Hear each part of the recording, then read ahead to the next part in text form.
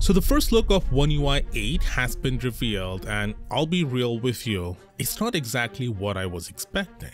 What's up guys, Sal here. So while most of us are still stuck waiting for the One UI 7 update to arrive on our devices, an early build of One UI 8 has already made its way into the wild. And thanks to the folks at Sammobile, we now have a full hands-on look at it running on the Z Flip 6. Now before anyone gets too excited or disappointed, let's be clear, this is an early version. It's very much a work in progress. Samsung will almost certainly pack in more features before its official debut, which will happen alongside the Galaxy Z Fold 7 in July. And yes, there will be more AI stuff, that's basically a given at this point. But judging by this preview, One UI 8, at least right now, doesn't look all that different from One UI 7. The visual changes are minimal. In fact, if no one told you it was a new version, you'd probably assume it was One UI 7.1, which honestly might be exactly what this is under the hood. And that makes sense. One UI 7 was a major overhaul. It was one of the biggest software updates Samsung has rolled out in years. So it's no surprise that One UI 8 is more of a refinement than a revolution.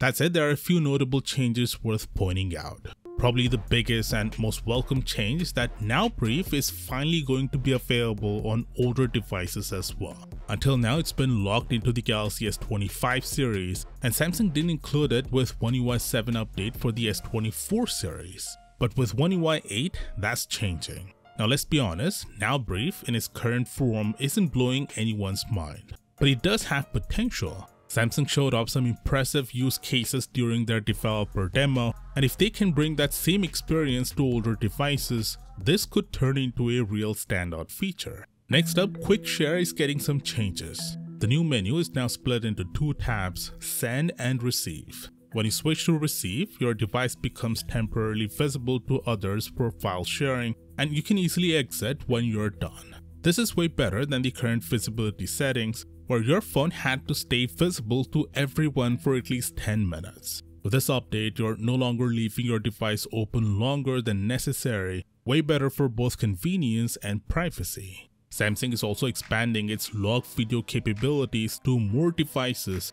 including the Z Fold 6 and Flip 6. For those of you who like to shoot in log and color grade your footage later, this is a big win. We're also seeing some visual refinements, nothing groundbreaking but worth mentioning.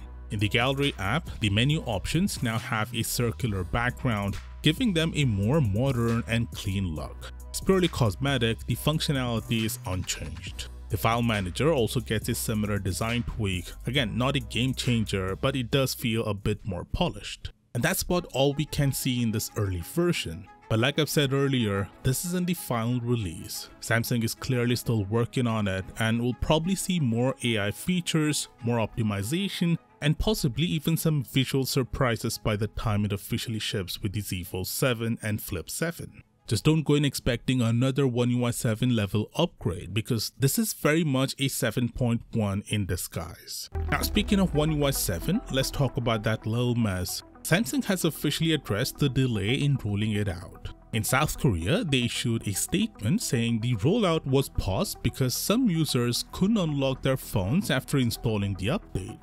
That's kind of a big deal, but the issue has been fixed and the update has resumed rolling out. So if your device hasn't received One UI 7 yet, it should land in the next few days. If you're using a Samsung flagship release in the last 2 years, expected this month, everyone else will likely get it in waves through May and June. As for what's next, well, the Galaxy Z Fold 7 is shaping up to be a huge leap forward for foldables, and it will be launching with One UI 8 out of the box. If you want to see all the big upgrades coming with that phone, click right here and I'll see you there.